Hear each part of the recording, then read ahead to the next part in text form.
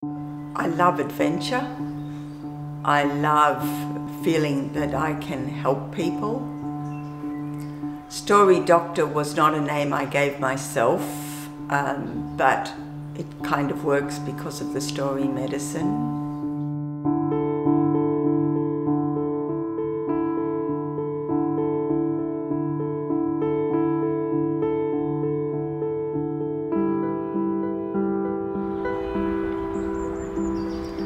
I only have one memory of a story in my childhood.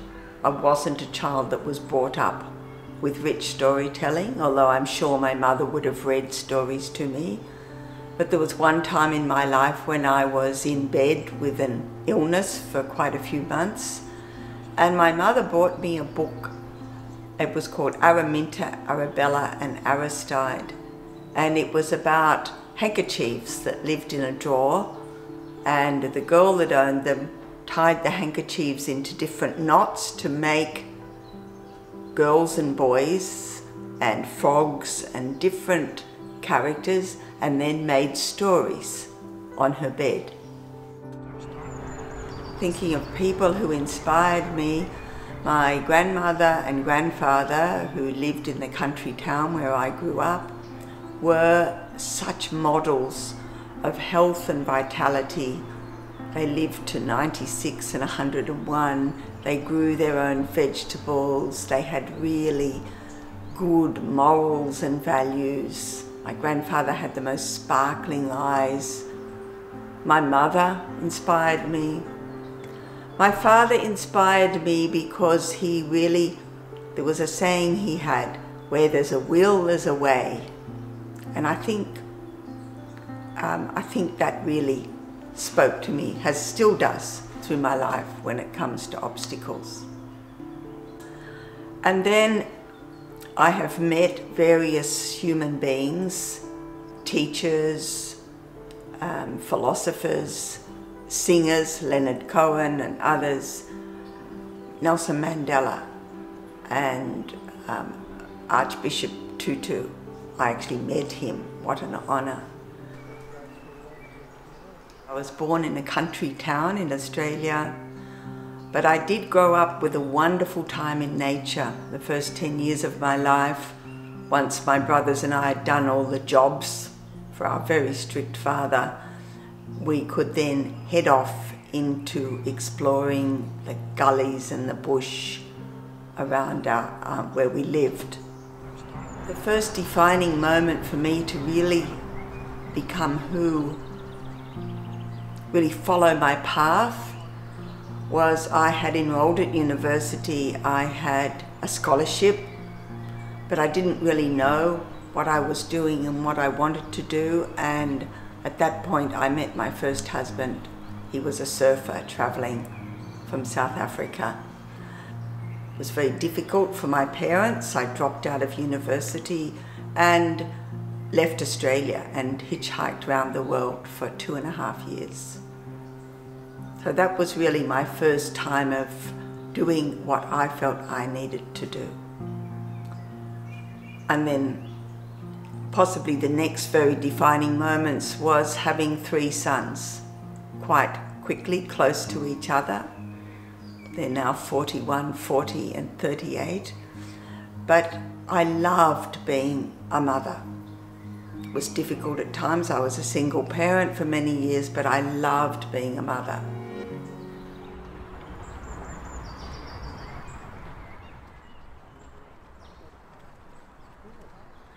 I've always experienced love for different people, but when you become a mother, it is beyond description, the love you feel for this tiny little baby that you are totally the one responsible for. And it was such a gift, but it was also such a challenge because my 3 boys were born very close together. And so the stress of hardly having time to breathe some days. I remember to keep my cup of tea hot, I would have a pot of water on the stove to put my teacup back in, just so I could have a hot cup of tea to drink. There was hardly time for myself for 6, 7 years. But somehow the love got me through.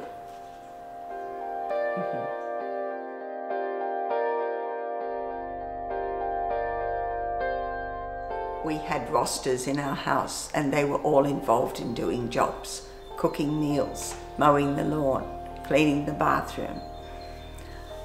So in many ways that was very good growth for them. And it's too late now, I can't change whether or not I pushed too much responsibility too quickly. I remember, probably not very often, maybe about once a year, I would just start crying and go in and lie on my bed and cry. And then I actually found out that made a huge difference in their behaviour. But I realised that was not something I could do every day.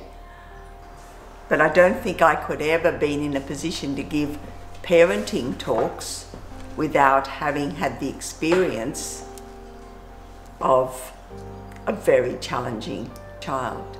That can make it easier because we are thirsting for the balance, and that thirsting for it will help us find a way.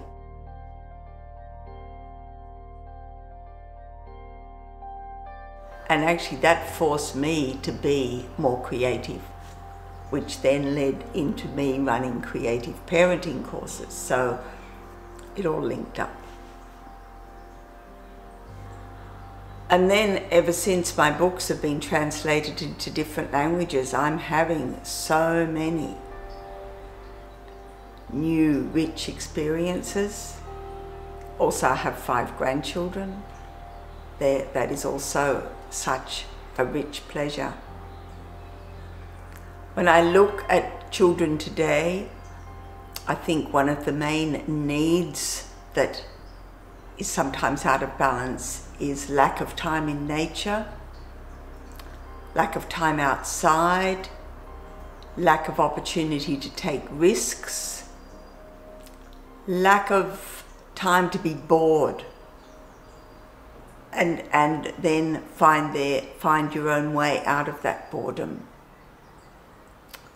Less material things, but more of the joyous, interactive, human things like stories, songs, games.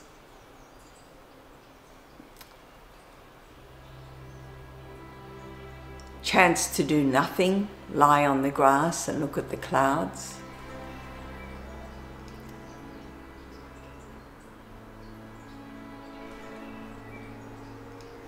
There is a very big difference, especially with younger children, of talking in story language or talking in a dry, literal approach.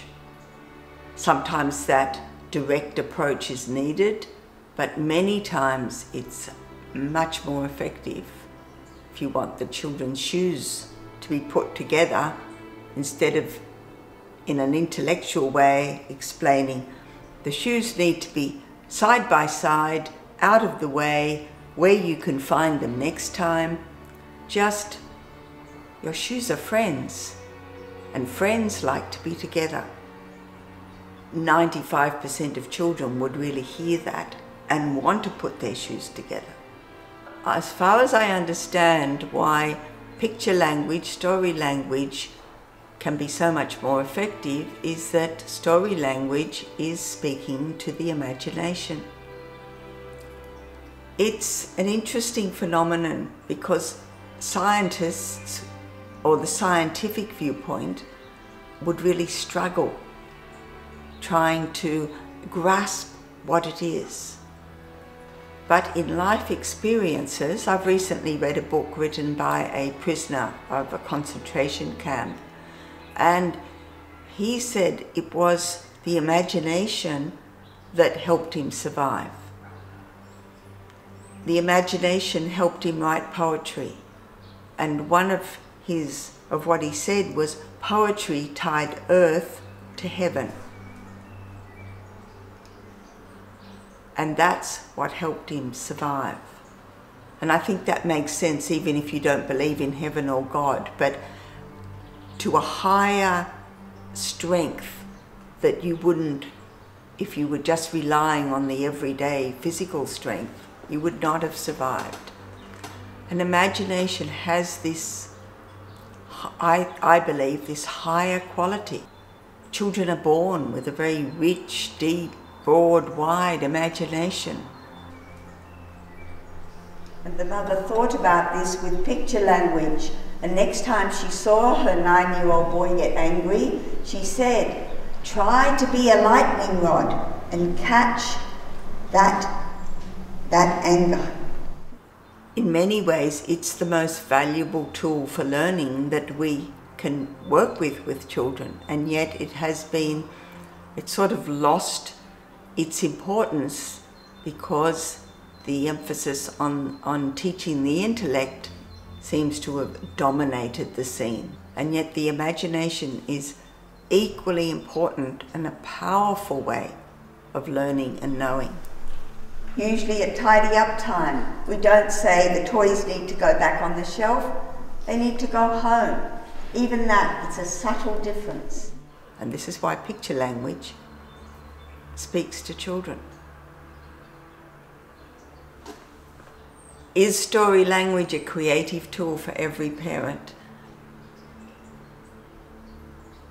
For every parent, for every teacher, for every grandparent, for nurses, for doctors, for psychologists, for school counselors, for librarians, yes.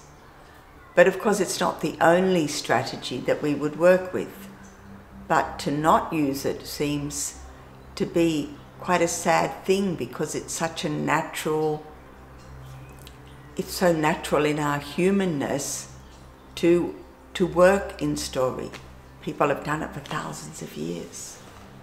But I think it's a wonderful gift and it's an integral part of our humanness. One of his quotes, "Logic will get you from A to B, imagination can take you anywhere." Can a story heal the soul as a pill can heal the body? I prefer to never say that a story can heal, even though sometimes it might do amazing healing.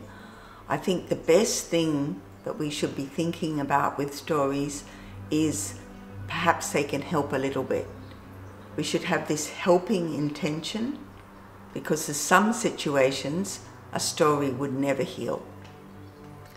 And I suppose, just for example, if someone has just experienced a lot of death and brutality, nothing, no pills, no stories is going to help heal what they have been through. But if a story can help a small way, help to find some strength, some tiny hope for the future, help to soothe, help to motivate, then in many ways it can be more effective than a pill. And if you're talking about a chemical pill, there is hopefully with a story no side effects. There is an advantage.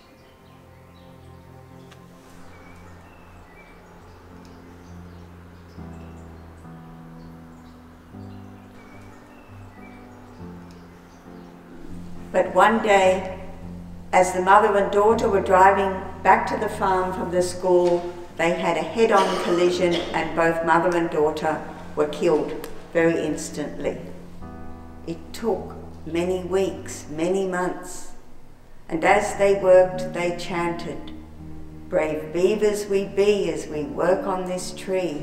As night follows day, we beaver away, knowing life gives way to a brand new day." And after many months of work, the beavers had carved and shaped new homes for the animals, new homes for the birds, and new homes for the insects.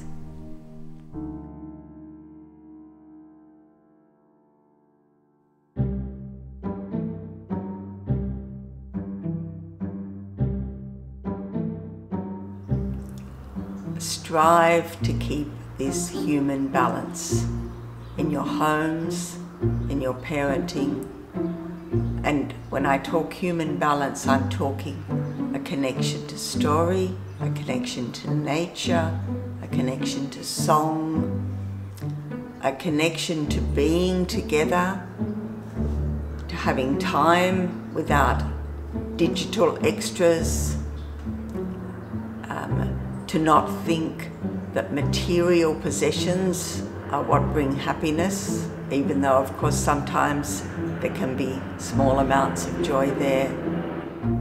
Use stories with your children, read them stories, share stories, act out stories, make up stories together, play games with story making, go on walks and tell stories to each other. Bring stories in as many ways as you can.